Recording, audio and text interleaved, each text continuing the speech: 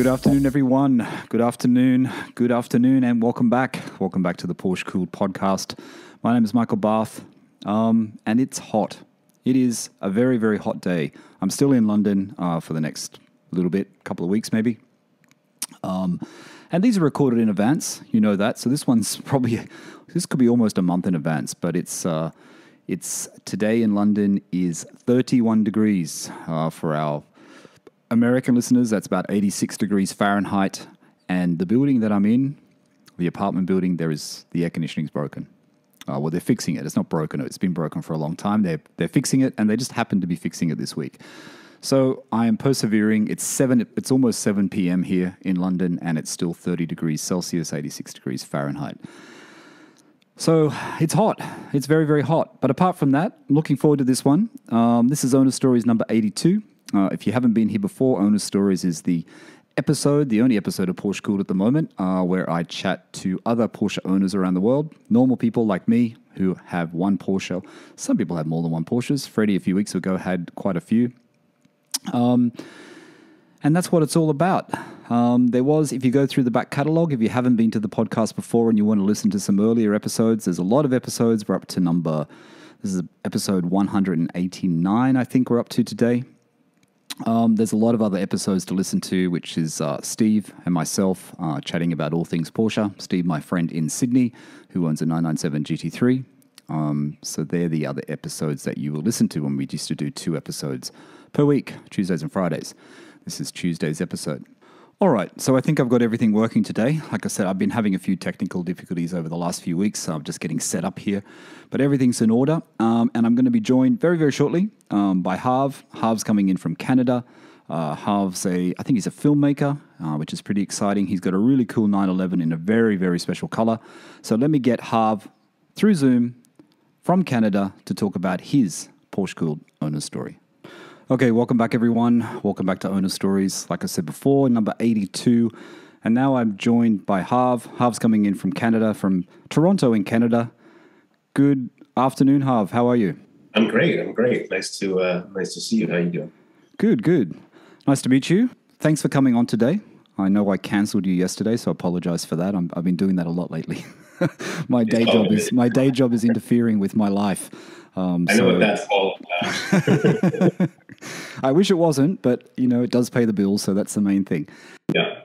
So, just so the listeners know, Harv reached out to me through Instagram, which is how you can be on this podcast. If you want to be on Owner Stories, you just reach out through Instagram and send me a DM. Harv, let's just start where I begin all these podcasts. Let's just start about the first memories of Porsche. What was it for you? When did you start noticing Porsche?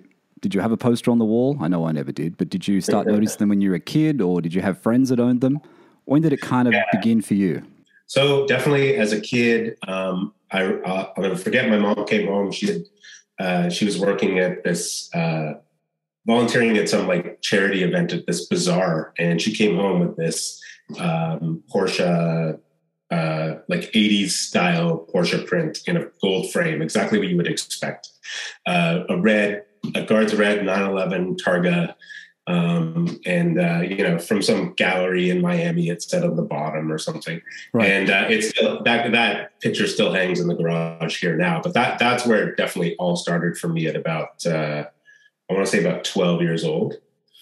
And that's when I really, really fell in love with that 911. I just knew one day I needed to have one. It continued. Sorry, go ahead. So you're growing up in Toronto? That's where you were, yeah.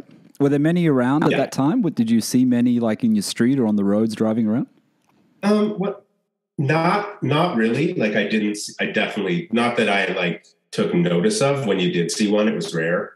I've been told there were a lot of, obviously just by the volume of them around, there were a lot of 70s.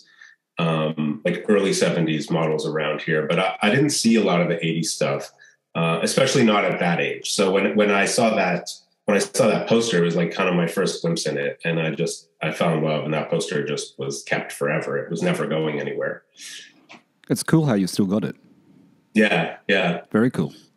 Because most people would sort of, get rid of those over time. You know, you lose it in the moves or whatever. Yeah. No, in fact, now I bought more of them. Like I found many more of those 80s style. I'll go pull it off the wall after and show it to you. I just want to tell the listeners too, you got a very cool backdrop there with all the boards, all the decks. What's the story behind those before we go further into the cars? Yeah, so I'm a collector of many different things, but my true like artistic love is vintage skateboard decks. Okay. And that's where I find a lot of my creativity from. Is just kind of I look at these graphics that, you know, were my childhood and that like, you know, motivated me so hard to do so many things, like work hard so I could have skateboards or, you know, like want to be an artist or want to own a skateboard company, which I did early on in my life. Okay. You know, this is my generation's Andy Warhol was the artist who made these skateboard graphics. So I have a collection of about 200. Wow, 200 vintage skateboard decks, and these are all, you know, 1985 to 89, 90 in this room. So these like Bones Brigade sort of stuff like that. Yeah, this is the Schmidt Sticks room, but I have a Bones Brigade room in the other. I thought you would. Very cool. Very cool. All right. So what about the cars? You see the Porsche. Most of us, you know, it doesn't happen. You've got the poster. It doesn't happen for a long time before we sort of realize that dream. Yeah, a long time. Yeah, and you said to me, you know, off recording, you know, there's not that many memorable cars. But was there something along the way that you kind of think back at now, if you know that it could be something that you might enjoy again? Is there anything there or any part of it of the cars that you've owned that sort of moved you towards Porsche? I think it was driving everything but a Porsche. Okay. You know, like I think my first car was a Jeep YJ, which, you know, which Jeeps are huge again now, but back then they didn't have the popularity they do. And, you know, it was a fun car, but it was also like an American piece of garbage. You know, it wasn't a very well-made car back then. And from there, I spawned off of like American cars into the Japanese cars, and I played tuner cars for a while. I had like, you know, Integras and Prelude, like souped up Preludes and RSXs. And then eventually landed in BMW's path, had a bunch of BMWs, you know, which was a great, you know, car to like drive, but it never really, I think every time I bought a car, and most of these cars I was buying new and leasing and, you know, switching cars every 2 years, I kind of had that habit. Right. I never really, every time I got in the front seat of a car, I was always like, oh, what am I going to get next? Like day one, minute one, right? It was always like, this isn't really, I know this isn't the car I want. Like, this is a car I like, I'm going to drive it, but it's not what I want. You know, and that all changed the minute I first sat in and drove a Porsche. And that's what a 911 does, doesn't it? It makes you realize that, okay, I'm content in this. You know what I mean? I could get a different 911, but I kind of don't need to look at anything else. And I think you're right. You go through all these cars and there's certain traits with them that, you know, that are appealing, but they're not really everything. And when you drive a Porsche, you realize there's so many things that just are so much better than anything else. You know what I mean? So much better. There's something tactile about it, especially the classics, the air-cooled. There's something about being in that car that should not be as big inside as it is. Yeah. You know, considering how small it is on the outside. Yeah, true. And then you get into like a new 911, which is like huge in comparison. Like you could eat my car, and they're smaller inside. Have you driven one yet? Right? It's like you don't have you? Sorry. Yes. You've driven a 992? Yes. And what did you think? No good? Too big? Oh, amazing! I mean, like it's an incredible. I have a I have a brand new, or last year it was new, Macan GTS that I also picked up. You know, I was driving Range Rovers for a while. They were awful cars. I decided, you know, I'm going all in on this Porsche addiction, and I switched my Velar for a GTS, and you know, this is the crazy thing, is that SUV is as fast as a 911. Right? Yeah. Like so you drive the 911, it's got definitely more acceleration because you're lower, you know, you can feel the road better. But like in terms of the speed, I find that like there's a such thing as too fast. And I feel like the new 911s are so fast to get you to, 100 that you kind of miss out on the thrill of what you get in a vintage car. There's just something about getting you there that it's going to get there, but it's not just like step on the gas. Yeah, I was going to say that. It's the journey to get there, isn't it? It's that thrill of getting there, of going through the gears and getting there, rowing through the gears and getting there. So when did the 911, when did that start becoming a reality for you? When did you start searching for it and start thinking, I'm ready to buy one now? I guess I've always been looking. I led a very transient life for a long time as a filmmaker. I was always all over the place. I was never in I'd be here for 5 months, here for 4 months, here for 3 months, there for 6 months. So I was never really concerned about having a car because I wasn't ever home to really drive it for a long period of time, for probably 7-8 years. I was just bouncing all over the place. But every time I would see a Porsche, especially if it was in the brown tones, I was just in awe. I love brown Porsches. That's just my thing. I think that era of where you take a color that wouldn't work on any other car, you put it on a Porsche and you're like, oh, there's something classy about that. True. It's just way more prestige than a red sports car, which is just basic, right? Yeah. But yeah, so I would say, you're right though. It does work on a Porsche. A brown Ferrari never looks so great. I know Ferrari did those browns and they were pretty awful. Yeah. Yeah. So every time I would see one, I would just be back of my head, one day. I guess it started probably about 4 or 5 years ago. I started looking. A friend of mine had bought a 996. Okay. And he had gotten a really good deal with it. They were worth not that much at the time because of all the issues.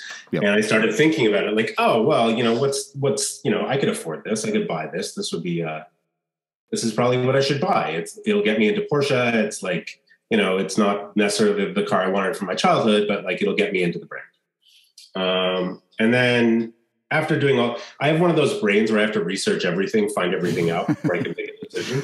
It's like a OCD, ADHD. I know what it's like. So after doing all the research, I was like, I don't actually like this car. I was ready to buy one, and I took a step back and looked at it, and I was like, I'm not in love with this car. Right. So I just kind of dropped it for a bit, and I continued on looking. I figured I would get to it at some point. When just before COVID hit, I guess my interest was piqued again. A friend of mine bought a 79 SC. Okay.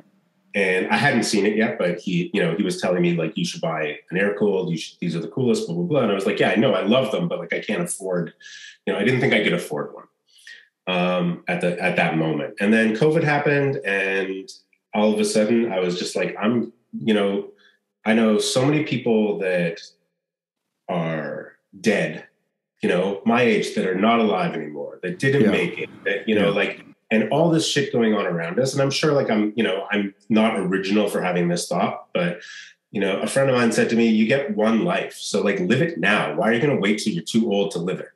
And I was just like, he's right. I'm going to just do what I want now. I'm not going to buy a Porsche when I'm too old to get in it. My back's already enough. Can't get out of it. Yeah, exactly. I tried to get to a GT3 and it took me 10 minutes to get out of the bucket. That was off the list. But yeah, so I just started looking, and I fell in love, of course, with the first car I saw. Right.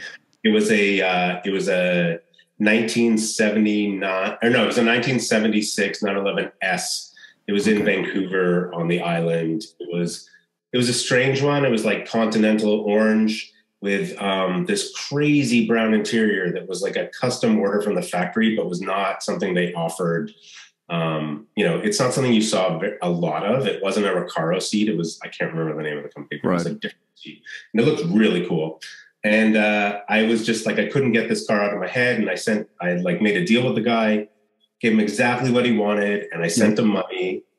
And I was like, oh my God, I was in tears. I just bought my first 911. And the next morning he sent me my money back, and he was like, it's too much hassle to deal with you. There's a guy here in Vancouver Really? that wants, because I was in Toronto and he sent me my money back. Wow. And I was so mad. So that was that was a 911S though. So yeah, and it was a 76 though. So it wasn't, okay, I ended 76. up with a much better car. Okay. It was beautiful though, don't get me wrong. And I love the Continental orange color. It's beautiful. So he just didn't want to organize the shipping? He didn't want to organize he didn't want to organize the PPI or the shipping. He wanted me to just basically send someone to pick it up. And I as trustworthy as I am of people, I'm not that trustworthy. Yeah, true. So I was like, forget this. So I moved on. I found another one. They were getting harder to find every day, basically what was going on. Like I said, this was not an original thought. Everyone and their mother was trying to, find their favorite car during COVID. So I found another one. It was also a 76. No, sorry. Yeah, it was a 76, but it was a narrow body. Okay. And it was slate gray. It had a rebuilt engine with carbs and stuff. I drove it. It was nice, but I couldn't get over the fact that it didn't have the flares. Okay. Like just that Carrera flare, the SC flare. What's the Harv? What's the year to avoid in that series? There's a year that you should avoid, right? Is that 74? I remember people keep talking about this one that you should. So everyone says 1 year, right? There's 1 year. Yeah, but everyone gives you a different year. It depends who you talk to, right? The internet's full of people. Don't buy that. Don't buy that. Head studs, pulled head studs, this and that, da-da-da. If you dig deep, like I've done all the deep dive into this stuff, which I'll explain to you after how far I've gone, but like buy the car you can afford. Yeah. And the one thing you should be concerned about is not the engine, because the engine is actually the easiest part to fix, is the body. Yes, the body is the thing that costs the most money. An engine can be rebuilt. And it's not that expensive. And that's one of the best parts of my story is that, which I'll get into once we get into finding that car. But, I've learned to do all this stuff myself. Okay. That I'd never changed a tire before. All right. So you're looking at 76s. You're looking at mid-70s. So you look at a second one. How was that? So I look at a second one. It was nice. It was slate gray, kind of like that classic Steve McQueen look. Nice color. But I couldn't get over the fact that it didn't have the, that bigger Carrera flare like the SC had. Right. I love the flared bodies, and that's what I wanted. So I passed on that one, and randomly in the middle of the night on some sale on some like internet site I'd never used before, because I pretty much at this point, like I said, OCD, ADHD, I know every car for sale in North America. Right? Like people are like, oh, there's this one. I'm like, no, I've already talked to them. Like I just knew every vehicle that was available at that moment. So this is mid 2020, right? Or beginning of 2020? Yeah, exactly. Okay. And I searching on some site, and I find this car, and it's platinum metallic. Right. So it's in the browns. Yep. It's that champagne color, and it's at a Porsche dealership, and it's in Winnipeg. Oh, right. So I'm like, wow, this looks like something. And I showed my friend, and he was like, wow, that color is amazing. Like, and the pictures didn't even do it justice. Like it just looked okay. But I started digging deeper into it. So I contacted the dealer, and they were asking way too much money for the car. It was basically why they had it. Right. Why were they asking so much money? This is where the story gets really cool. So this car was their entry into the Porsche Classic Car Competition the year previous. Oh, okay. So Porsche in Canada forces all the dealers to build a car every year, and they go against each other in a competition to see who rebuilds the best classic car. So this was Winnipeg's entry, and they had dropped about $60K, $65K into this car. Yeah, because I was going to say, it's very odd that you would find a air-cooled at a Porsche dealer, right? You don't often see that. They're not at Porsche dealers, right? They're just not. In Toronto, you start to see them because like the dealers are like, even if they're not for, they have sale prices on them, but you never know. Like FAF, you were mentioning FAF before. FAF has FAF Reserve, which is just full of like cars they never sold. Right. That they collected. But a lot of the dealers in Toronto have an air-cooled in the showroom just to show where it came from. Okay, so this car is really well sorted. This car is well sorted, but it's expensive. It's expensive, and they've been sitting on it for like a year and a half, 2 years since they built it. Right. And I'm not sure on the color. I love it, but I don't know what it looks like in real life. The pictures are a little pinky on the internet. So I get that. I talked to the sales guy, and he goes out and he takes some more pictures for me. And I'm like, whoa, this looks awesome. The color is better. So I start making a deal with the guy from the dealership. And I basically made him an offer that he didn't accept my first offer. He said it was a little low. Okay. And he came back a little higher. So I said, well, okay, let me just go and, will you PPI it for me? Will you do this? Da, da, da. He agreed to do a PPI, and they went and they took some more pictures for me, a little bit more investigative. And the pictures came back, and there was a bunch of stuff that they had kind of like not shown on the website. So like, here's a picture of the back seat, but if I had just turned it a little bit this way, I would see there's a tear in the leather. Oh, okay. Or there's a crack in the dashboard that they blew out on the with the light was blowing it out, but you couldn't see. Right. So there were a couple of issues. Basically, they had done a lot of the outside work. It had new brakes, new tires, new exhaust, new suspension, all of this stuff, and all real Porsche parts. But the interior, they kind of didn't mess with. They just kind of left. Okay. But you have the whole list from the Porsche dealer, from Porsche Classic, right? So it's a classic set. You have the whole list of everything they've done, Porsche parts, which is really valuable, right? It's really valuable. It's amazing. So it's an 83 911 SC, and it's an ROW car that it was sold in Germany in 1983. That's what I know about it at this point. And they send me, I said, do you have any, is there any back data on it? So they sent me this PDF of like all of the maintenance papers from this car. Right. So, and I thought it was crazy. They had all this data going back, like, into the late 80s. Right. But I didn't realize that this was just a piece of what they had. Oh, okay. So I made a deal. They PPI'd the car. One of the cylinders looked bad. And I was like, oh, well, now I've got that. So at this point, I'm just playing, I know I'm buying this car. I'm just playing, I want the best deal. Okay. I'm like, well, that cylinder, I'll give you this much money, put it on a thing, get it here. I'll deal with fixing the other stuff. Okay. And they said, yes. Fantastic.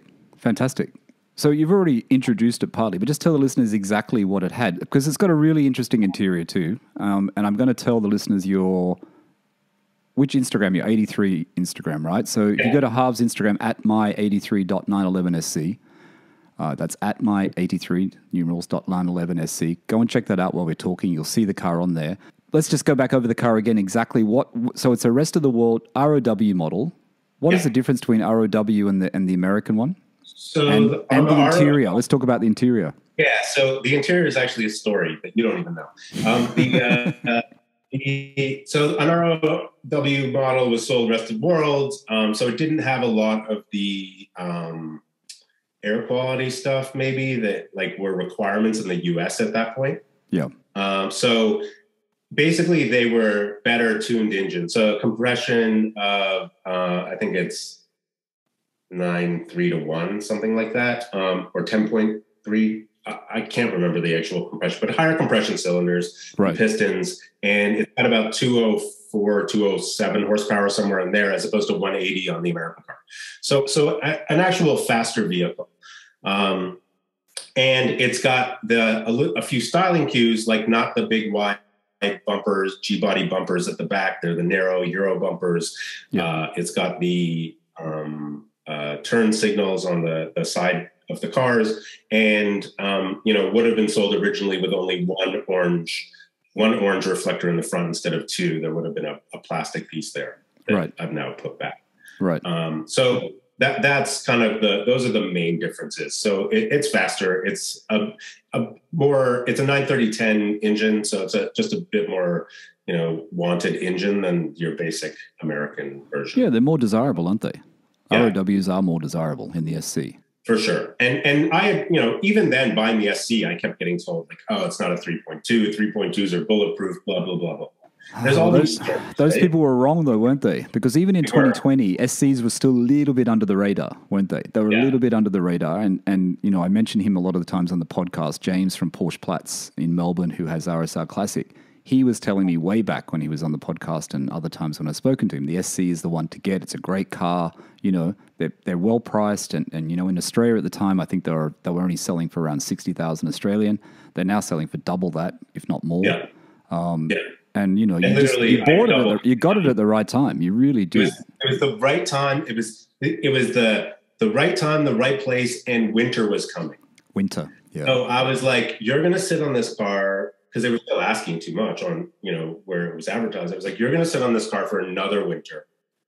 You know, is that what you want to do? And they were like, no. And I was like, well, here you go. Here's my money. Send it to me.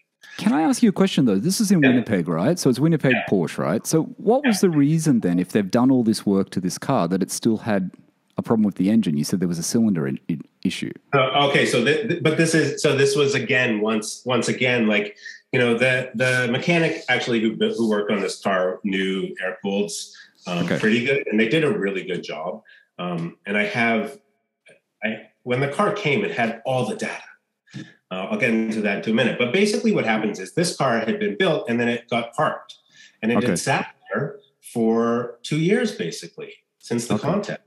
So, you know, what happens is you get carbon buildup. And when you go and you try and do a PPI on these cars that haven't been driven, they generally will show a bad cylinder, because there's carbon buildup in there. Right. If you put a high zinc oil in there and go drive that thing for 2 hours, and it was gone. Now I knew that from my research, but they weren't looking at the manager of the dealership didn't know that, because he's used to selling newer cars. So I was like, listen, there's all these issues. I bought the car. It showed up. So there was actually nothing wrong with the car. I literally put VR1 in it, you know, high zinc, 2050, 2 hour drive. There's no issue. Okay. So it's winter. The truck comes to your house. The weather's not that. Well, the weather's probably miserable, right? It's not great weather. No. It's November. It's the end of November. So like in the city of Toronto, we don't get a lot of snow. Okay. So the car shows up. It's a beautiful day. I have to get another tow truck to come and like get it out of this truck, because they just shipped it in like a flatbed truck. Right. Inside though, so protected. And they're like pulling this thing out of the truck, and me and my girlfriend are just dying. Like, we cannot believe how good the condition of this car is. Right. Like, this car on the outside is mint. It's all original paint, except for I think they had repainted the hood was the only thing that had been repainted. And it's incredible. So, you know, I'm like, at this point, I'm like dancing in the streets. I'm in heaven. There's people walking by going like, oh, crap, where's this coming from? Yeah. And then the guy. But do you have that moment though, Harv, where you think, is it going to be okay? Is it not going to be okay? And then it comes off, and then you start doing that quick once around just to make sure. Of course. Because I was like shaking. I was so excited, right? Yeah. And I tried to go in and see it, but it was dark and like you couldn't really walk around it. So anyway, the guy pulled it off the truck for me after we figured out how to start it. But it has like a disabler built in that is mandatory in Winnipeg on like cars, because insurance is from the government. Oh, okay. You have to have a disabler in your car. I didn't know where to put it, so I was like trying everywhere to get the car started. We got it started. He pulled it off the truck. I danced in the street. We were like, holy cow. And then he brought me out, or I got it in my garage. And then I started like, you know, he left and I started digging into the car, because there was like, the car was packed full of stuff that they had sent with me. Or sent with the car. So there was 2 boxes, like giant Rubbermaid bins full of Porsche parts. Oh, really? So like all of the parts that had come off the car, because I guess whoever had it before had changed a few things. Like, you know, there was a Momo steering wheel on it before. They had taken that off and replaced it with a brand new Porsche Classic. You know, there was a ton of like, you know, spark plugs and this and that and air filters and you know, like all the pieces you would need to basically service this car for the next 10 years were in those boxes. That's great. Along with all the documentation from this car, dating back to the day it got put on a boat called the Diamond Jupiter and sent over from Germany to California. Wow. So who bought the car in the beginning? So this is the only thing I can't tell you is who bought it in Germany. And that's the thing I'm desperately trying to get a hold of someone in a dealership in Germany, because I'm sure they can get me some of that info.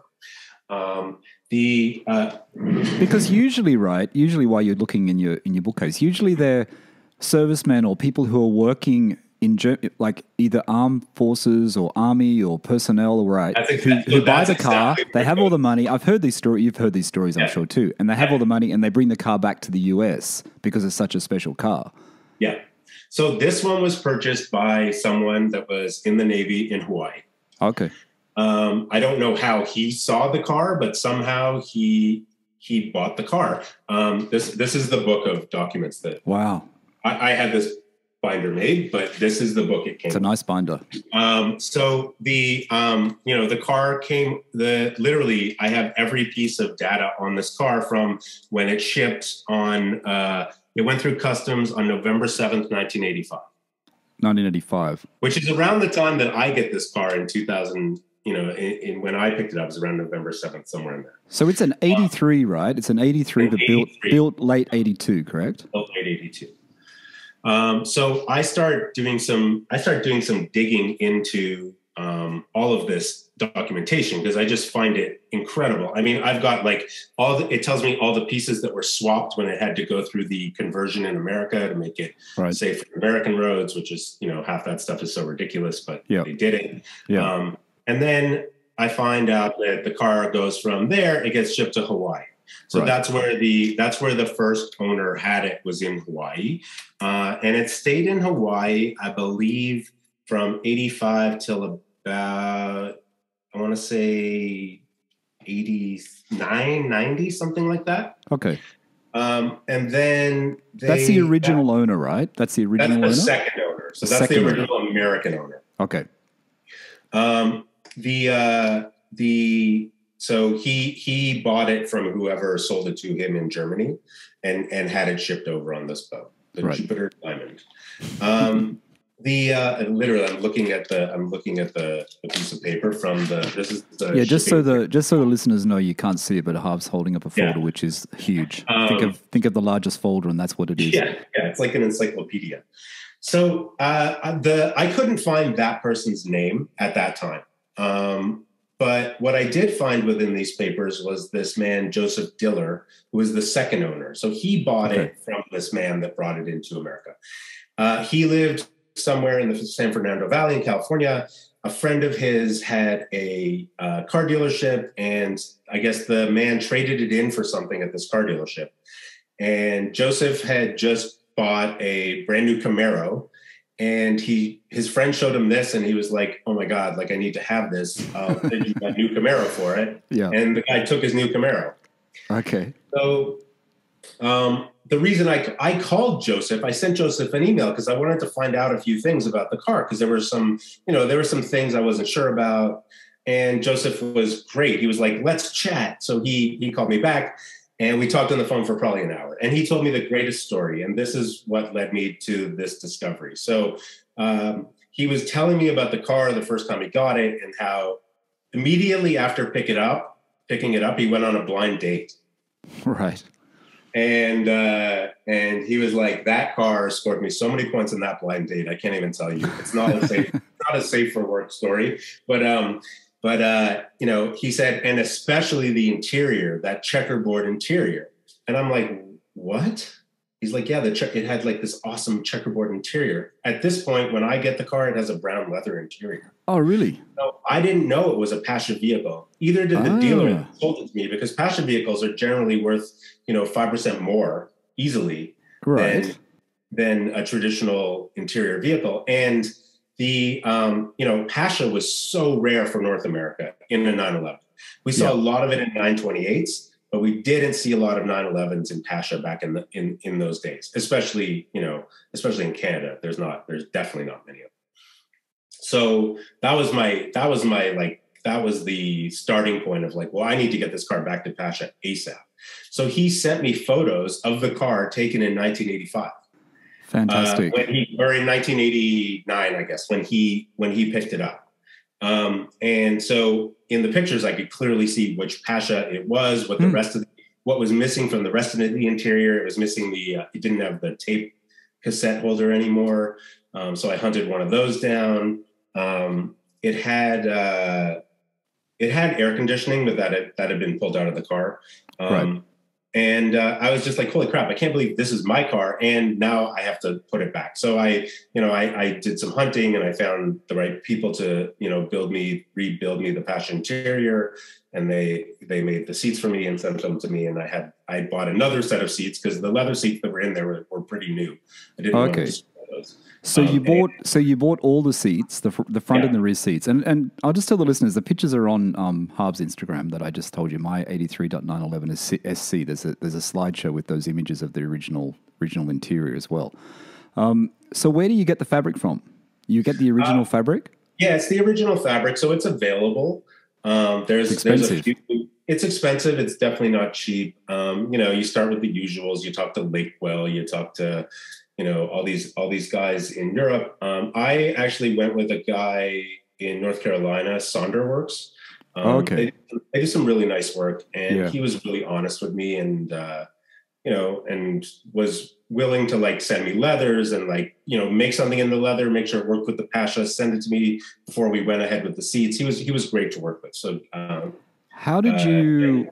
Sorry, Harv. How did you ensure the brown leather matched correctly because the door cards are original, right? Your doors are original? Yeah, the door card's original. So that's what I'm saying is he was willing to build he basically made me a tool roll with what he thought was the right leather, right?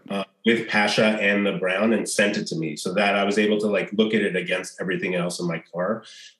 It wasn't the right leather. It was definitely too cool. It wasn't warm enough for the color of my interior. So then we tried it again. So he sent me a few more samples. We found the right sample, and then he built the seats for me. Look, look. I'm looking at your picture now on Instagram. It's a really good match. You know what I mean? And I don't know why. When I saw this image, and I've seen this image already, but when I saw the image, yesterday when I was looking at it, it looks to me like the Pasha is original.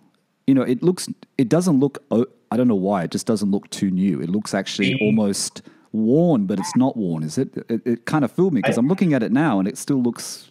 It looks original. I think what happens is that depending on which Pasha you go with, this one because it's not white and brown, it's like a beige and a brown. Yeah, the beige feels beige already. Right. I also find that with there's that darker brown with that greeny blue Pasha. That looks super aged and really holds up well out of the gate. Where the white and black kind of feels a little new sometimes, especially if it's not the original. There's a lot of white Pasha out there that's not the original material. I mean, but with the platinum metallic, it just looks fantastic. It really does. I mean, I couldn't imagine it just screams 1983 to me. Yeah. I'm such an 80s kid, that. It definitely it went from being my dream car and turned into my ultimate dream car overnight when I found that out. So what other surprises did you find out from this guy, from the previous guy? What else did you find out? Anything else that surprised you?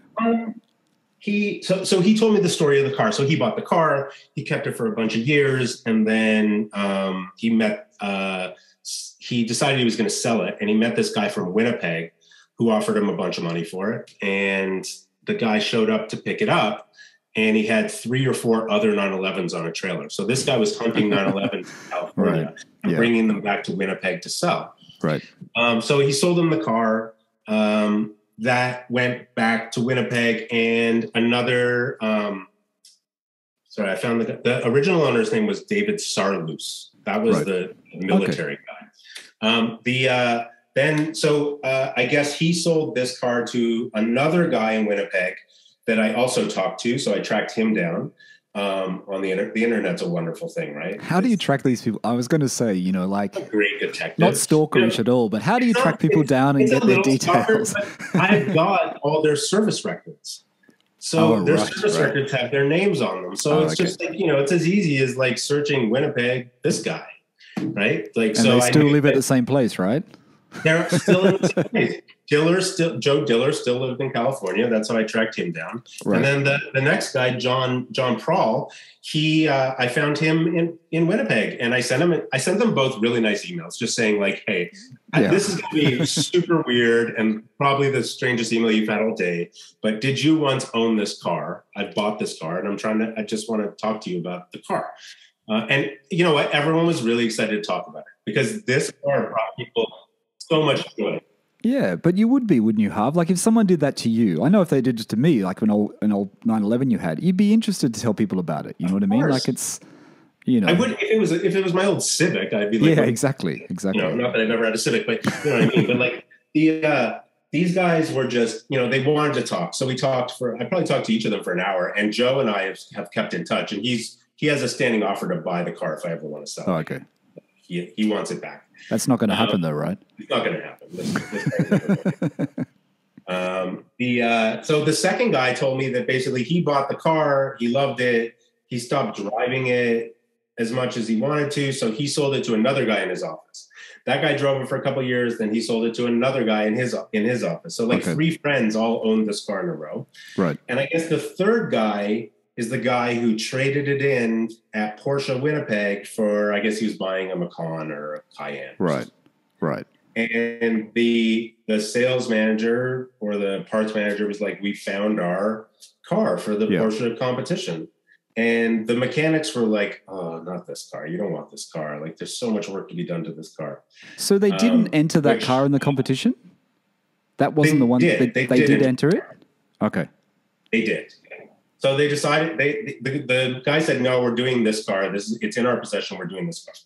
So they went and did all the work and entered in the competition, and it didn't win. I mean, there was other dealerships that outspent them for sure. Probably Pfaff probably won, or, you know, one of the other dealerships owned by Porsche that would have had a bit more money. Yeah. So you have the images from that competition when it was entered into the competition? Yes. Fantastic. I also have a book that was printed for the competition. Really? Wow. So the competition happened at the unveiling of the Taycan in a place in Quebec City, or in Quebec, at like a Mount St. Anne, at like a ski resort or something. So it was a big event. It was all press, and it was, you know, a big Porsche event. And they produced like a book for it that you would find in dealerships too, which I also was able to track down. So I've got really good provenance on this vehicle. You know, I have all the data. You found a great one. The only thing, I got so lucky. And the thing is that I learned that like the difference between lucky and not lucky is your ability to maybe learn how to do a few things too. I think people buy into these cars and then they're scared to touch them. Yeah. So as we know, the values go up. You don't come across as someone that's scared to drive it because the values have gone up. But how was the mechanics? How was the engine? Since you've owned it, has there been anything that's come up that you've had to fix, or has everything been pretty good so far? I fixed some things. The first thing that had to be fixed was I needed air conditioning. Right. So I over the first winter, I literally, in the first year, I put, like I said, I got in November. Yep. I drove it until January. So I literally drove it until it snowed. Yep. And then I put it in the garage, and I decided I was going to install air conditioning. So I bought the classic retrofit electric air conditioning kit, and I learned how to be a mechanic. And you fitted that? You fitted that yourself? Yeah. Where does that come from, that classic kit? It's from the UK. Oh, it's from the UK. Okay. Yeah. It's amazing. It's like, it's a fully electric kit. You replace the alternator to a 175 amp alternator, and you install this electric kit, and there's no real draw on your engine like the regular kit, which would run off the belt and draw power from the engine as it's turning. So you have none of that. It's great. I can't recommend it enough. Like, it's not cheap, but it works fantastic. What's the brand, Harv? It's Classic Retrofit. Classic Retrofit. Okay. Have you worked on cars before? Was this Never. the first major? So you haven't. This is the first major thing you've done. So I've never changed a tire. That seems like a big undertaking to me. Anything to do with electrics. Anything to do with electrics is a bit scary, right? I'm a filmmaker, and I know nothing. Did you document it? Did you have the camera set up? You're a filmmaker. I didn't document myself. You should have documented. We're getting to that part of the story. We'll come later. The first thing I did when I got the car was I took the Porsche steering wheel off. I put the Momo steering wheel back on because it's a prototypo. I wanted that. Looks great. There was like in this box was like Redline metal pedals. I put those on. Like, all this stuff was brand new too. It had never been on the car. And so I just kind of like started doing little things. Then I parked the car for the winter and I ordered the air conditioning kit. By this point, I've met 3 or 4 or 5 really good friends in like the air-cooled club community that we have here in Toronto. Right. And we all, like, everyone's a really big proponent of like getting everyone else wrenching on their own cars. Right. And so we all bought this system and I was the first one to go in and I just was like, what's the worst that can happen?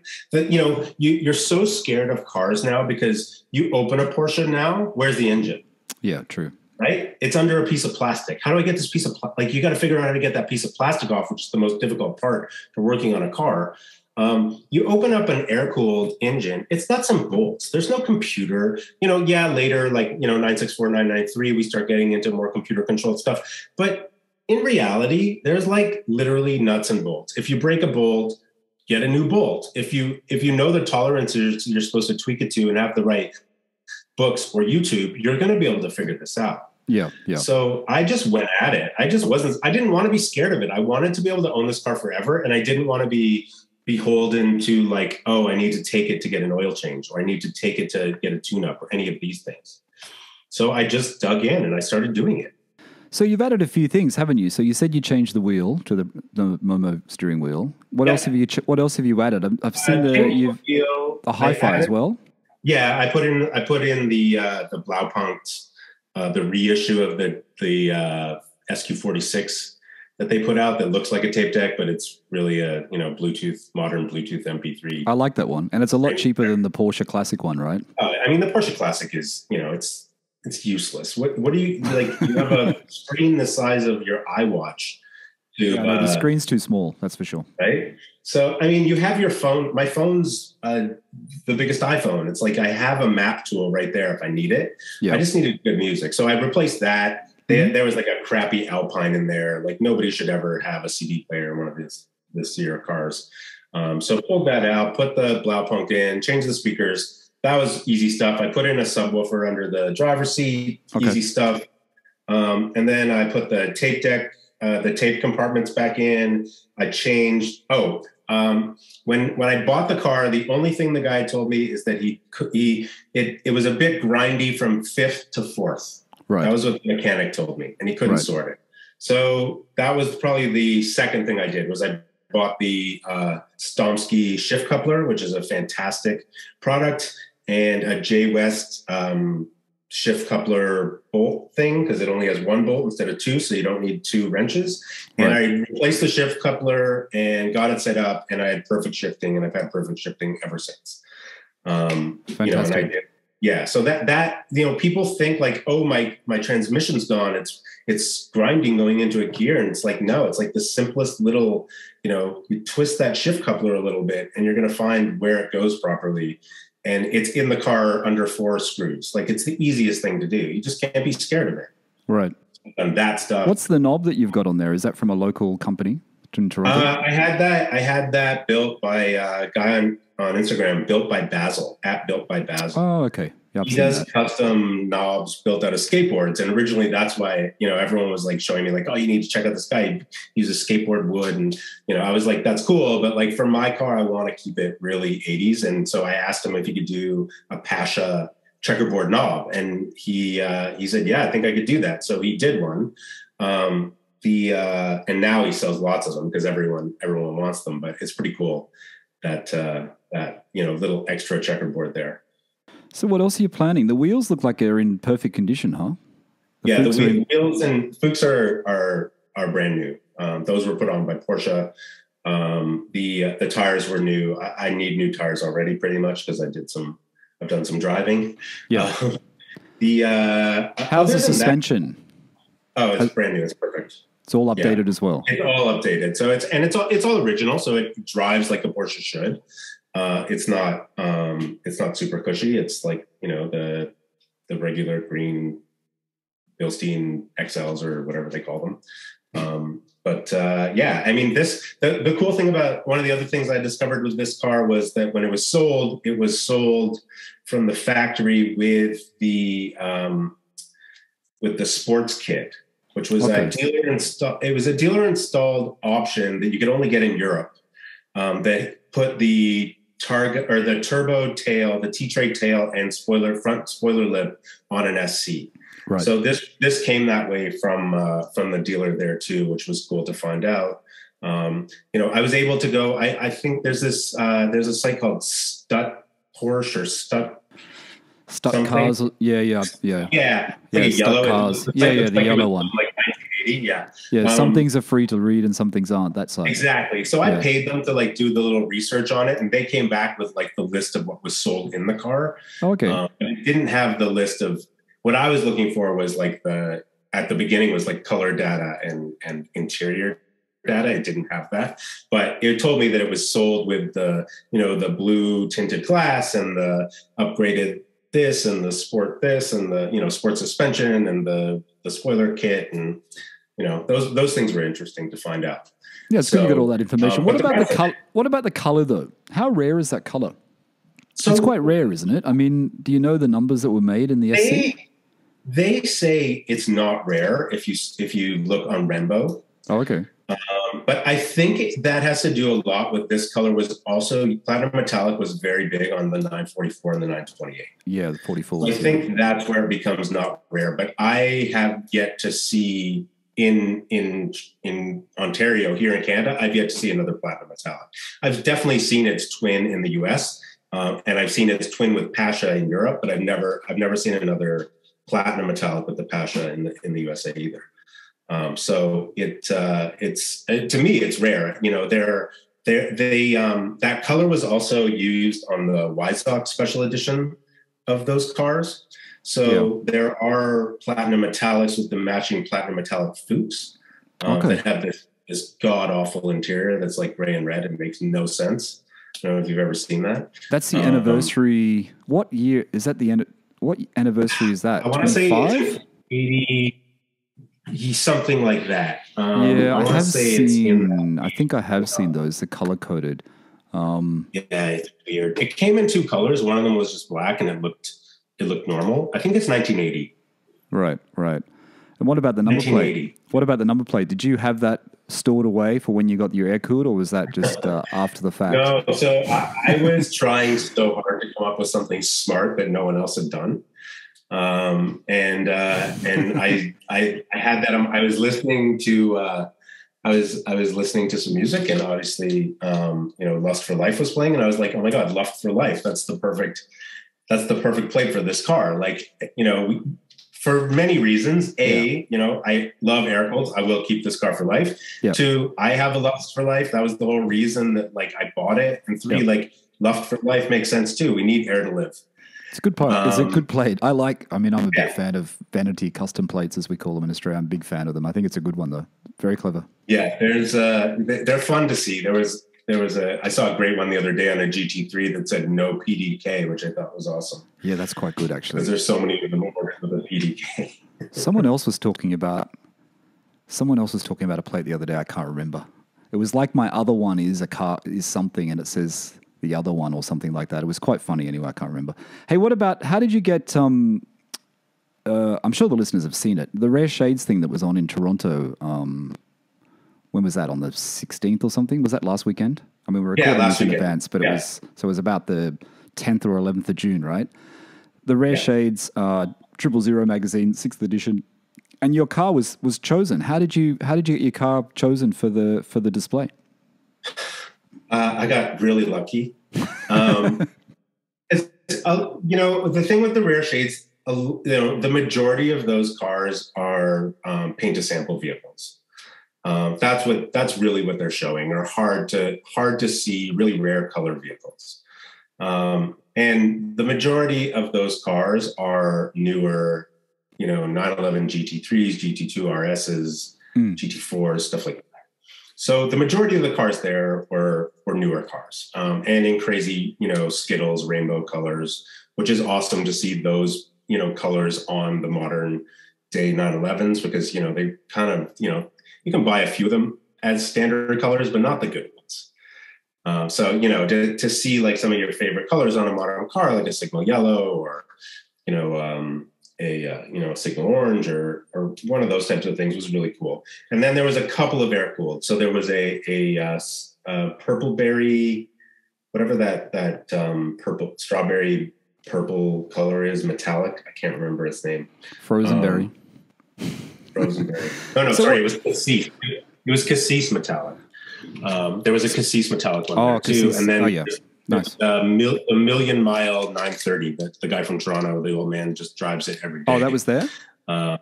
Yeah, that was there as well. Oh, he's from Toronto, is he? Yeah, he's from Toronto. But Harv, that photo of yours, the photo with it almost like that chroma paint, whatever that GT2 RS is, and your car, in front of the Aga Khan Museum, on your Instagram. It's such a great shot to have those shots. You know what I mean? I got so lucky with my placement in front of that fountain and right across from the unicorn, that GT2. Well, 2 Chroma Flare GT2 RSs were there. I know. I don't know what. Was it? Did you talk to? Was it on your show? Did you talk to that gentleman with the Chroma Flare? Not with the Chroma Flare, no. Freddie, who is on Owner Stories number 78. I didn't speak to the person with the Chroma Flare. No, Freddie has a 964 in Baltic Blue Metallic. Oh, okay. Which was, I think he showed his car there as well. Yeah, it was there. That car was there too. So the Chroma Flare GT2 RS is the most expensive optioned 911 ever. $750K plus. It took 4 years for them to build the build sheet. Like, we're talking, I don't know if you've ever tried and customize a Porsche lately online, but like, this was so beyond anything you could do. Like, the stitching had custom stitching. You know what I mean? Like leather wrapped leather. Yeah, I've seen that Chroma Flare before. It was the purple shade. There's another car that was always written up about, and it was in a purple Chroma Flare. I know there's that green one, but there was also a purple one, and it was some ridiculous. Is it like 20,000, even more, $30,000 or $40,000 option for that paint? It's like some ridiculous. 120,000. I know, but like as an image, as a visual, that image of your car in in platinum metallic and the Chroma Flare in the green. It looks fantastic with the backdrop of the museum. It's a great shot, really a great shot. It was incredible. So, to see those two things together, which are so opposite ends of the spectrum. Yes. It's really cool because they both represent the same thing, but in a way, like, mine has more soul to it. Like, mine has more, you need a little bit more taste to own something like my car than a car you can just spend a ton of money and turn it into whatever you want. That's what I find is a little bit different about the communities. People really, really care about the air-cooleds in a way that they want to hug the cars, where the GT3 community, can be just, you get to some of these meets and it's just, there are people that love Porsches and own GT3s 100%, but there are also people that just own GT3s because they're a lot of money and it's a status thing. They don't necessarily drive them. Look, I like the GT2 RS, I like the GT3, I like to look at them, but I don't like to spend a lot of time on them. When I go even events, the last event I went to in Sydney for Duck and Whale magazine, there was quite a lot of GT2s and GT3 RSs and that there, and you sort of see them, but you want to look at the air-cooled, you want to look at the transaxles, you want to look at those ones which you don't see all the time, It seems like you're always seeing a GT3 or a GT3 RS now. I'm not going to say it gets boring, but it gets very repetitive. No, I mean, that's what was so cool about Rare Shades. It's like it's the same car over and over in different colors, but you haven't seen the colors in real life. Yeah. But when we do our air-cooled meetups, because we have an air-cooled club here in Toronto, when we do our air-cooled meetups, it draws a completely different crowd. And I think that's what I love about it, is it draws the you and I's. It draws the nostalgic people who grew up in love with these vehicles and maybe will never own one, maybe have never owned one or never even been close to one. But, they want to come over and talk to you, and the conversations are amazing that come out of it are amazing. And I think the thing with air-cooled is that you forget that so many people who have air-cooled have had them for a long time. You know what I mean? They've got into it when they were worth nothing. You know what I mean? And they got into it for the passion. And now it just happens to be worth, 10 times as much or 20 times as much as when they purchased it. But it's that passion. And I think that's what shines through with the air-cooled thing, And I know some people have bought in later on and spent, a lot of money, with 3.2s and stuff like that. But there's a lot of original people there. And I think that's what makes it a little bit different as well. With the way when you meet those, we had a gentleman who showed up a couple of weeks ago out of nowhere. Just like, we started out with maybe like I think when my friend Rob started, there was 10 or 15 of us, and now there's probably 50 members in this chat. I don't even know who half the people are. But a guy showed up a couple of weeks ago. He was like, in his 70s, and he'd owned this Cassis Red for 35 years or something. And it was just incredible. He was so proud of it and all the work that had been done to it and all this stuff. And I was like, I want to be you. Yeah. Like, I want to be you 25 years from now. And you see someone that's 70, sorry, in Cassis Red, and you think it's quite brave for a 70-year-old to be driving Cassis Red, right? But he's had it for so long. Yeah. He's had it for so long. Yeah. It's very cool. And he loves it the exact same amount from the day he first got it. And that's the part I've ever had with a vehicle. I've always hated my car from day one. Yeah. I couldn't wait till get the next car, because maybe that car was going to be the one that, like, put a little bit of, because it's not that I didn't love cars all along. I love cars, I love car racing, like all of that stuff I always have been attracted to, but I never had the car that made me go like, this is it. But like you said, you're traveling a lot for work, you're not settled, it's, for me, I know I was living in the city and, inner city, and I didn't really need a car. So I didn't always have a car until later on, so that's, it's always a reason. There's a reason there. And sometimes it's just being sensible, I guess. You don't need it. Hey, what else are you wanting to do to your SC? You got any other plans? Anything you're going to add? Yeah, the only thing really left to do is a couple of last piece interior things. I'm going to redo the carpet this winter. Okay. Pull the carpets out, redo that. At that point, I'll probably fix a little bit of, some wiring stuff that, you find ghosts in these cars, right? I found things wired into this car that I had no clue what they were. They weren't working anymore. I had to go online and ask people, like, showing them circuit boards, like, what could this do? Like on Reddit, and getting back like 1,000 different things. Like, well, it could be an alarm, it could be a stereo, it could be like finally I'm just like, screw it. There's no power coming, flip, right? So I have some wiring to clean up, because all of these cars are full of like Clifford alarm systems or whatever else was stereo crap. Yeah. So that's a big one. And then, just to redo the carpet, I did I had a crack in my dashboard, that's kind of the worst. That's the worst piece of these cars, is because to fix a dash crack, A, they don't make the brown dashes anymore. And B, you have to remove the windshields, but mine's all original glass. So I didn't want to, I would just leave those it. things will break. Yeah, just leave the crack. There's a guy in Vegas who makes this product. It's called Dash Cover or something. Right. It was $120. It cost me more to ship it to Toronto than it did to buy the piece of plastic. It went right in. You glue it in with silicone. Doesn't hurt anything underneath it. No one could tell you it's not the real dash unless you felt it with your hand. So what do? You fill up the crack with it? You fill up the split? No. It's like literally a dash, like a full plastic. Oh, it goes over the top. Yeah, and it just goes right over it. You don't have to take the windshield off. You put some silicone all over it, and you just clamp it in, and you would never know you didn't. So it's the same texture, Harv? It's the same texture and everything? Same texture. You order it to the color of your car. He paints it to the color of your car. And it's amazing.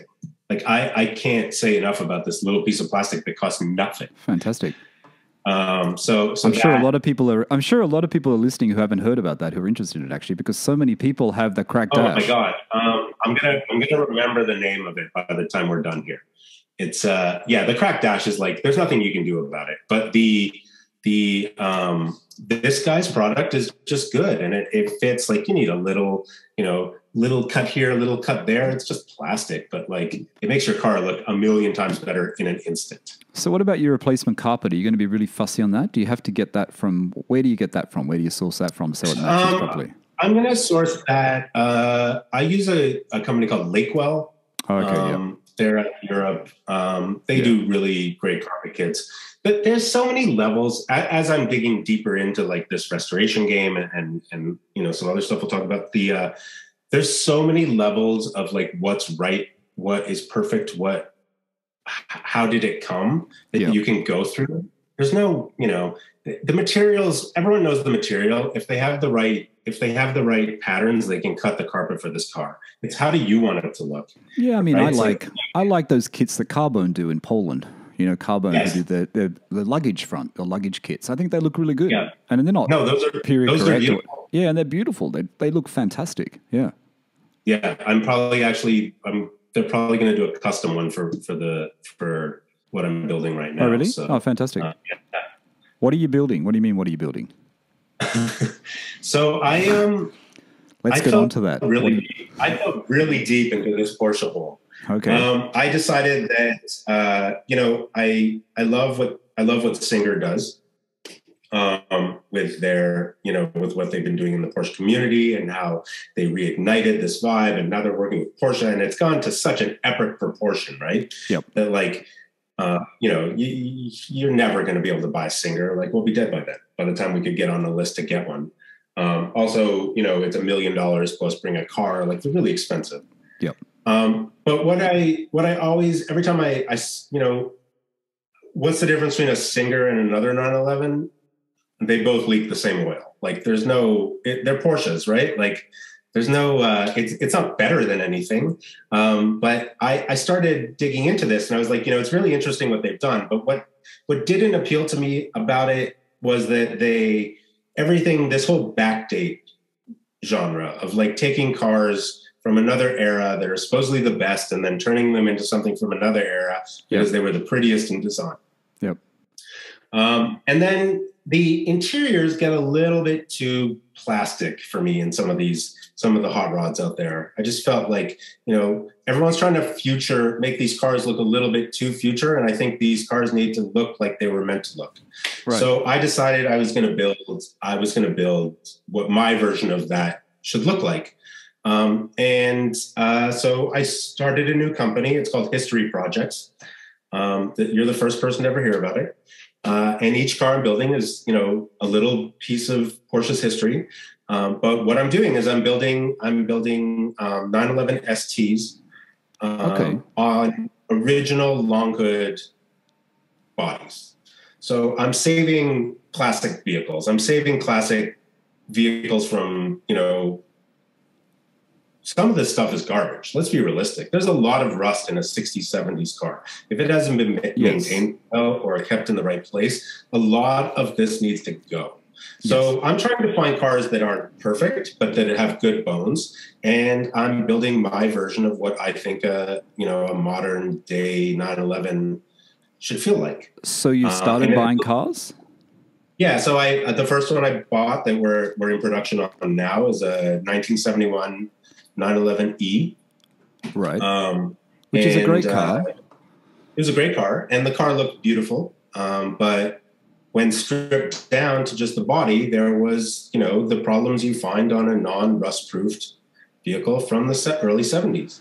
But Harv, that's a big cost, though. When you've got all that rust in there, that's pushing the price of these cars, right? If you start fixing the rust. These cars aren't going to be cheap. That's the one thing. But they're also not going to be backdates. Okay. These are authentic 70s 911s and 60s 911s. So for me, there's value in that. So it's worth saving these cars. So we started this one. We tore it apart. We replaced the pieces of the body that needed to be replaced. It wasn't actually that bad. It's usually like rocker panels. This one had a good seat pan and had a good floor. Those are really important pieces there. Right. The rest of the stuff's easy to cut and weld. So we did that. It's all metal, all steel, ST flares, hand rolled, beautiful product out of Montreal, out of Quebec. I've started basically as a director and producer in my daily life, the ability to take money and budget it out and figure out how to spend it properly. I really took that idea and I turned it into this business. So I am doing some of the assembly, but I have sourced the best in the Porsche community to do the things that they are best at. So I have a phenomenal engine builder doing my engine. I have a phenomenal body person doing my body and paint. I'm working with amazing interior people on the interior, and it's all my design. It's all my way of speaking Porsche. So let me just interrupt you for a second. So the listeners are listening going, so what is the key difference then between a 71 911E and you're going to upgrade it, you're going to customize it. What is the key? Yeah. What are the key differences? What are the key points?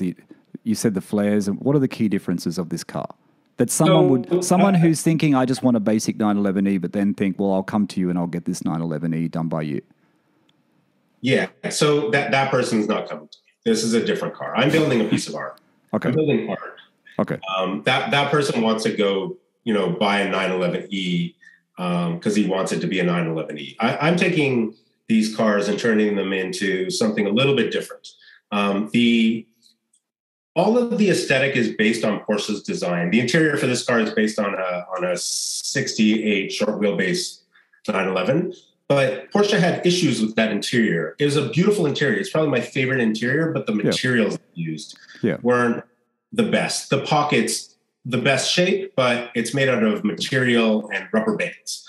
The way the door card fits a speaker, it's just not like a speaker goes in, it destroys the whole look of the car because it cuts the door card at a place where it shouldn't be cut. I'm taking these small aesthetics that I love from Porsche and I'm just tuning them a little bit so they work a little bit better with a modern material. Like you're going to get in this car and you're going to think you're in a 71 911. Okay, it's fantastic. Sparse. There's nothing clean. There's a lot of hidden stuff. It's kind of James Bondish in ways because I don't want it to not look like a 911 when you get in. And I feel like some of these retro mods, you get in and you're like, okay, I'm in a Mustang Ford. Like this feels so plastic. It's not a 911 anymore. It's not sparse. It's not simplistic. Okay, so the car you're working on now, is that a customer order car or is that going to be just the car you're going to show off to get more to orders? So this is the one. So this is the idea behind history projects is that each car celebrates different pieces of Porsche's history. It's not I build the same specific car all the time. We're going to build this one. Once this one is done, we're going to sell it and we're going to build another one. Okay. We're not trying to build 100 cars a year. I'm not trying to compete with Singer. I love Singer, don't get me wrong, and everything they do. That's a business. This is more art. It's more about someone who wants something that's a one-of-a-kind thing that someone else can't have. Bespoke. We're not going to do the same thing twice. Yeah, very bespoke. And I think there's a great moment for that industry right now because everyone's stuff looks exactly the same. Like there are so many great Porsche companies and please Redline, don't take this the wrong way. But when you see a car that's over Redlined, like when it's got too many Redline, exactly. It's like, okay, guys, like I get it. You bought every piece you could because you wanted to customize it to be your car, but it looks exactly like everyone else's car. I'm spending the money to really change what this car looks like inside so that it looks like a real 911 in the end, but it has some additional usefulness. Okay, sounds good. So what's the time frame? What sort of time does it take you to complete one car, like the car you're working on now? Probably I would say a year, maybe 8 months. Once we're out of this nightmare, we were supposed to be done in the next little bit, but suspension there's no parts available. This is the the COVID madness has not changed yet. No, it hasn't changed. So this is a new business, right? So, you take precautions. Are you buying more than one car now? You're still buying the cars ready? You're not doing multiple cars at once, though, right? You're just doing the one car, you complete that. No, I'm not doing multiple cars at once. I have the lead on the second body that I'm going to do. Okay. I know where it is. Okay. And I have the thing that, like I was mentioning before, my community has become so filled with Porsche lovers. We all help each other. I have people to soundboard my design off and what I'm doing and to help source and, figure out how we do things that weren't doable before.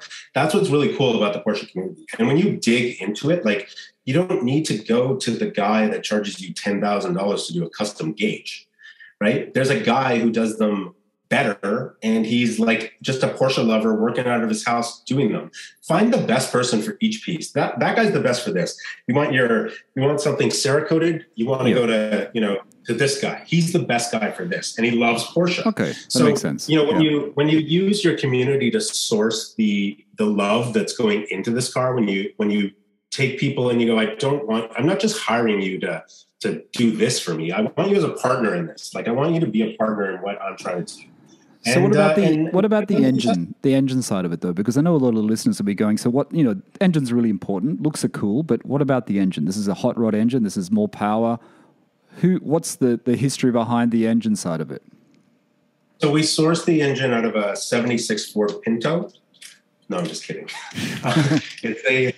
The engine is out of a 993. It's a 3.6 liter engine, up to 3.8. It's got a 915, a newer 915 geared to 731, so a ton of torque.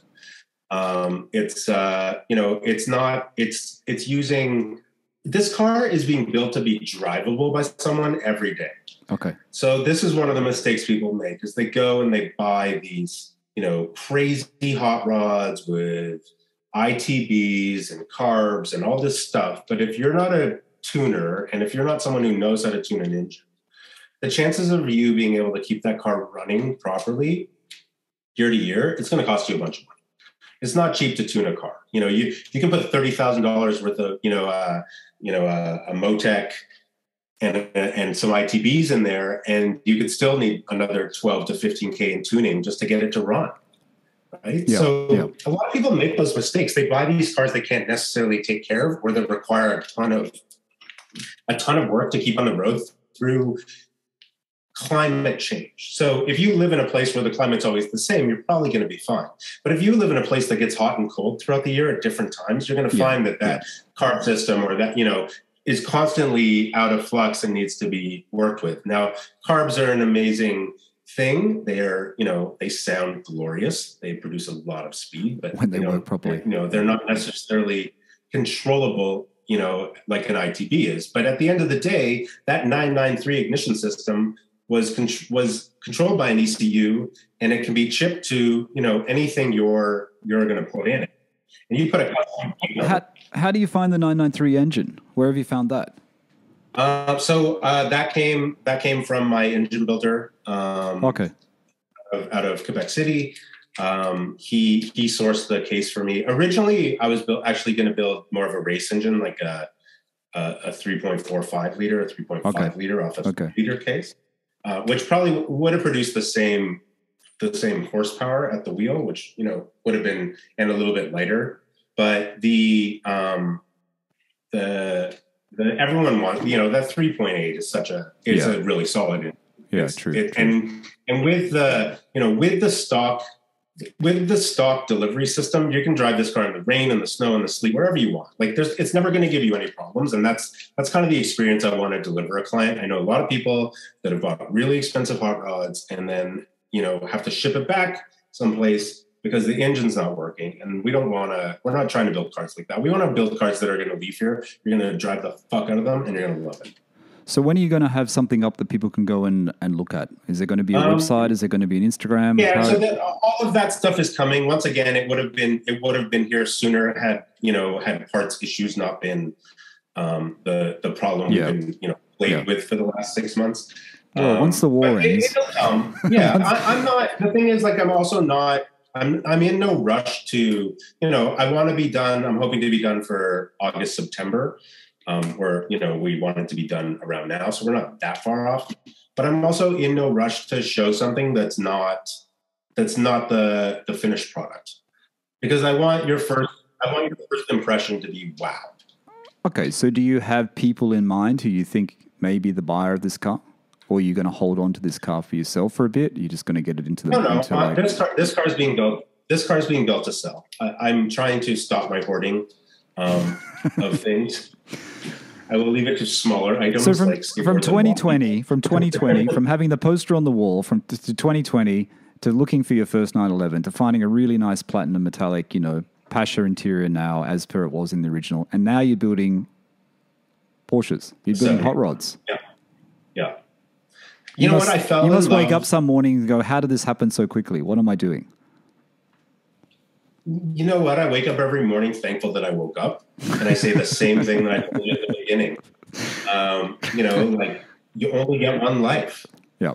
You only get one life. So, sure, I could talk about building a hot rod forever and never do it, or I could just go do it.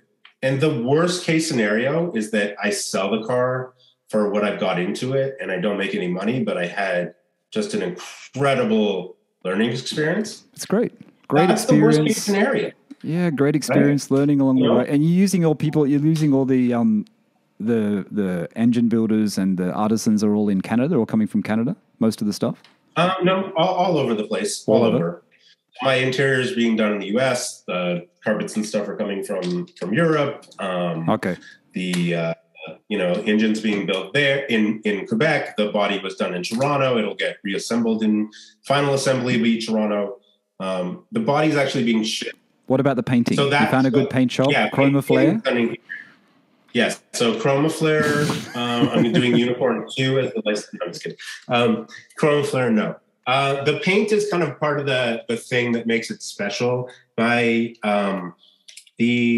wanted to make something. So I wanted to make something that's an homage to the history of Porsche that maybe only I know about because like I said, OCD and lots of internet. But I found a style of the ST that I really loved, and I'm just doing something a little different with it, but in original Porsche colors. Okay, fantastic. The ST is a really fantastic car. A lot of people don't know about it, but there is no real ST, right? An ST was a package sold to racing teams. Yeah, it allowed the bigger wheels to be used during the 70, 71 or 71, 72. I can't remember exactly.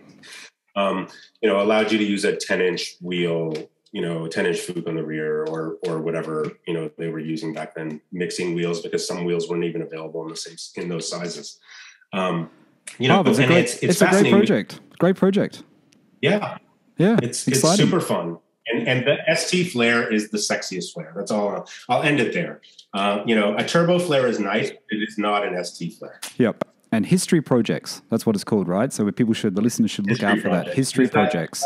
That's what I feel like I'm doing. It's like a history project. I'm doing, it's a good name. You research your project first, then you start writing, then you whittle it down to the pieces. And what you're left with at the end is something that speaks to what I feel is like the best pieces of Porsche's history. It's great. I mean, you've got so much passion, you've got so much enthusiasm. I'm sure it's going to go really well. I mean, it's a great idea. It's a really good idea. My wife hopes so. Your wife hopes so. All right, we're almost at the end, but let's go to what everyone wants to know. Someone's coming to Toronto. They're coming in their 911, or they're going to hire a 911 or a sports car. Where would you take yours? Where do you take your cars out in your group, and what roads would you recommend? I would definitely get out of the city as fast as possible because the city, we have our they say Toronto's like a mini New York and a mini LA had a baby.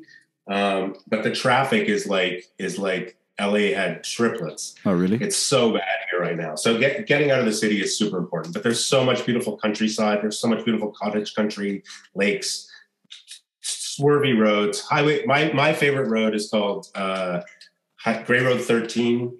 It runs from Markdale, Ontario, down to Georgian Bay and Collingwood. And Thornbury, and it's just a twisty, turny road that you can have a lot of fun in. But if you want, we have some tracks. Take a trip out to Mosport, put your car on the track. There's tons of stuff to drive. But if you want that real experience, you've got to really get out of the city to enjoy it, because otherwise it'll just take you too long to get everywhere. What was the first road though when you got your 911? When you picked it up, when it got delivered, and you took it out for that first drive, that you thought, man, this is fantastic? Was that road? No, that was before we bought this place. I took it out on the 401. Okay. 401's like a very straight highway. It's not the most fun to ride. But you get off the 401, you take the 401 off into the country a little bit. Actually, the first night we got it, we drove 3 hours. We went to look at a dog for my lady's father. Right. He was from Vancouver. So we drove 3 hours to go look at this dog. We drove 3 hours back. We stopped off at my friend Dan Kelly's house with a 79 SC.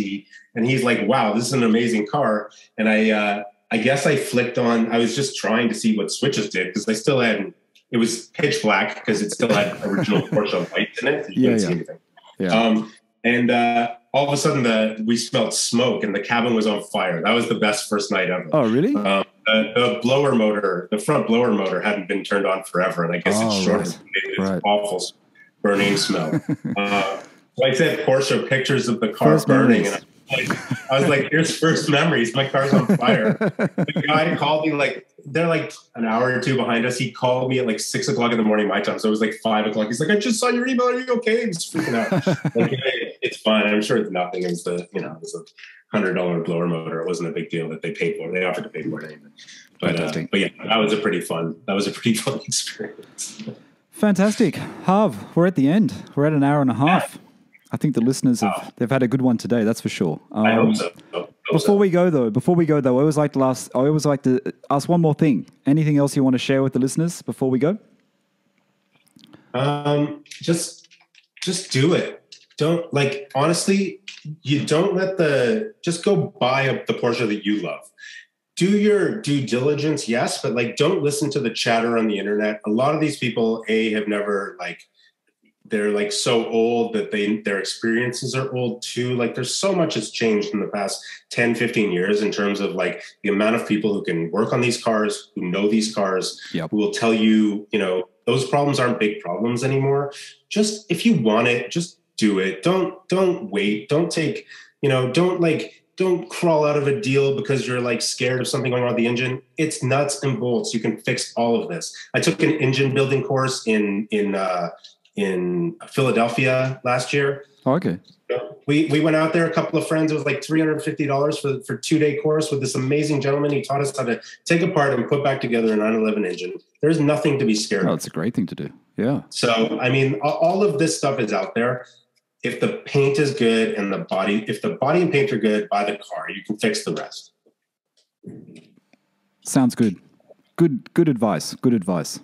Harv, thank you so much. Thank you. It was a pleasure. Really appreciate it. Thanks for coming on today. It's been great. I hope I was able to help someone else, get into an 911, pick up their. Absolutely. But I think you're right. Anything can be fixed. Most things can be fixed. Rust is always the killer, though, right? Rust is always that thing that we worry about. But it's the expensive one. That's the expensive one. Yeah. Yeah. Absolutely. All right, Harv. Thanks so much. Thank you. Have a great day.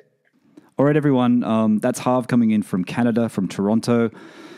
Harv's a filmmaker. We didn't really get into that side of it, but he is a filmmaker, and he's got a great 911. He's got a 1983 911 SC Platinum Metallic. I'm going to call it rare because it is rare. 1983, I said. Rest of the world version, a little bit cooler, more power, and he's also doing his new Porsche project called History Projects. So keep an eye out for that. All right, everyone. Thanks for listening to the PorscheCooled Podcast. Bye for now.